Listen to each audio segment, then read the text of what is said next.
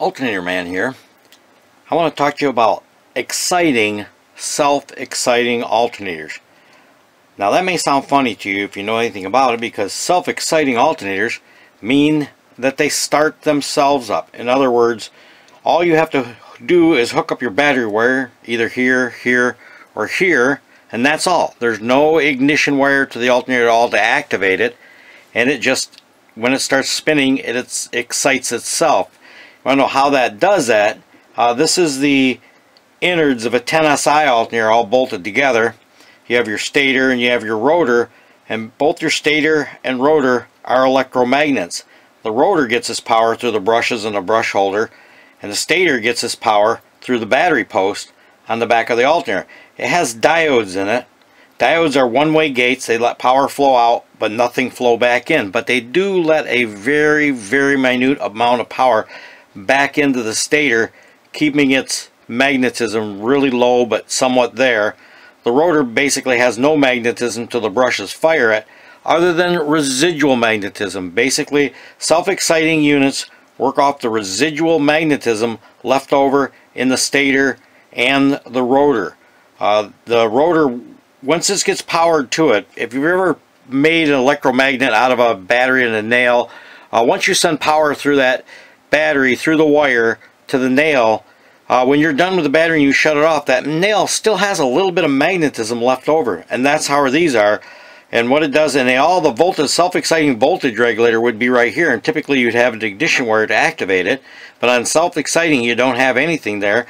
And so what it is, when a rotor spins inside the stator, a little signal goes up through the stator, through the diode tree on the 10SI series, up it gets to the voltage regulator. The voltage regulator sees that minute pulse of power, and it knows then to turn itself on. So the regulator turns itself on, and away the whole system goes.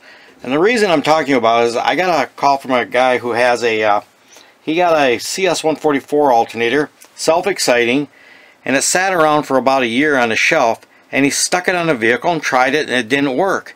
And he called and says, "What's going on?" So what it is, and the reason it didn't work, is because this maintains its magnetism because power is connected to the battery post, and that little bit of leakage through into the stator kind of keeps the stator alive, and the rotor is going to have a little bit.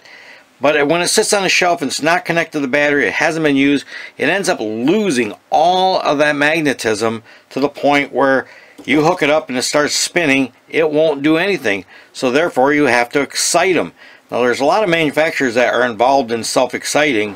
You've got your GM alternators, the CS series, the CS130, CS144, the CS130D. This is the SI series.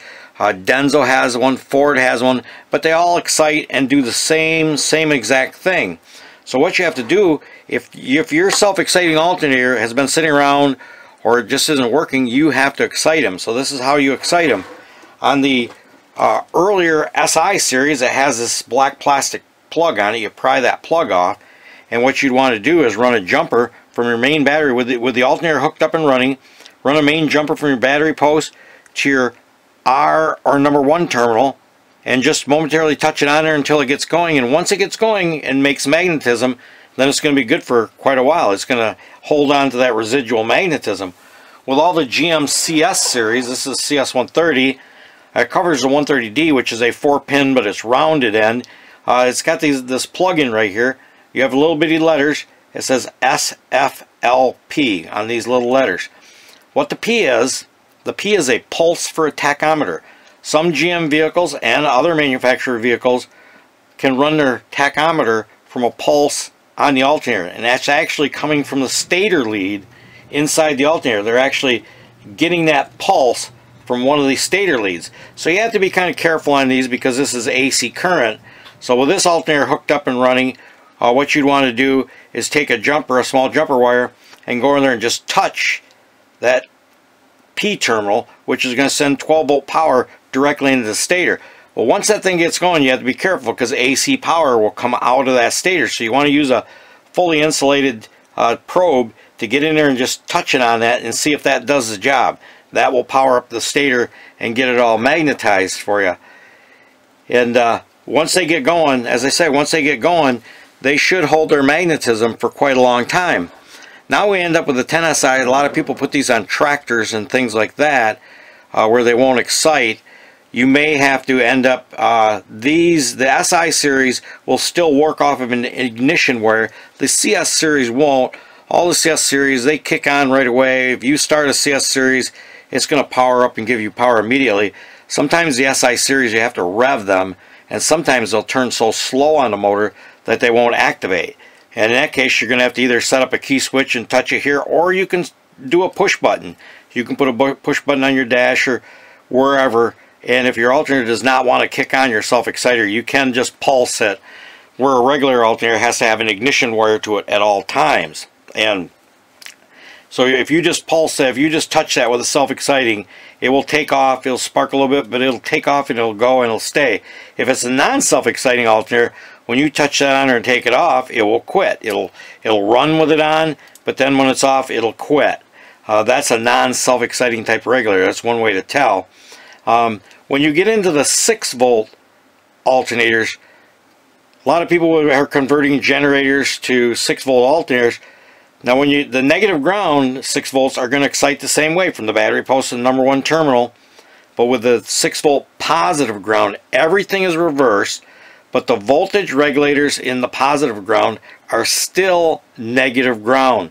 To excite a positive ground 10 SI type alternator, you have to run from the case to the number 1 terminal, because in positive ground, negative goes to the battery post right here, and positive actually goes to the case. But the regulators are still set up for negative ground. So this, with a negative ground setup, you have to put positive power to the number 1 terminal. So with a positive ground setup, you have to run from the case to the number 1 terminal. You're still doing positive ground to that terminal. And that is why, in some cases, you would have to excite a self-exciting alternator. It sounds kind of weird. A lot of people don't think, why would I have to excite a self-exciting alternator?